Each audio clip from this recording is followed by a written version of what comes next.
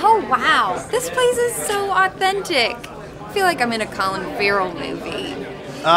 Excuse me, barkeep. A pint of your finest Irish stout for me and my lass here. I can help you with that. Whoa, thanks. Where did you get that mug? I'm a poppin' pour. I'll tell you, in a song. Oh my gosh, honey. A real Irish folk song.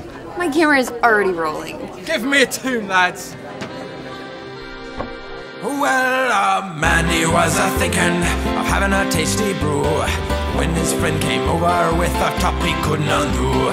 The two then decided to start a noble quest to find a bottle opener better than all the rest. Well, a poppy, poppy, poppy, and a pourry, pourry, pour. This is a legend of the mug called Poppin' Pour. It will open up your lager and provide a hearty cup. So grab your best friends, cheers and bottoms up. Do you think this will take long? We still need to see the Blarney Stone. It's probably bad luck to interrupt them mid-jig. Everything here is about luck. They researched some flights and found some lodging too. And then they packed up all their bags and made a trip for two. When they headed for the door, one of them got a text. He forgot about his appointment to get his prostate checked. Well, a poppy, poppy, poppy, and a pourry, pourry, pour. With the malpractice suit settled, the lawyers let out a cheer. Before funds were transferred, the documents had to be signed. To avoid the big hidden tax, they purchased government bonds. Stop!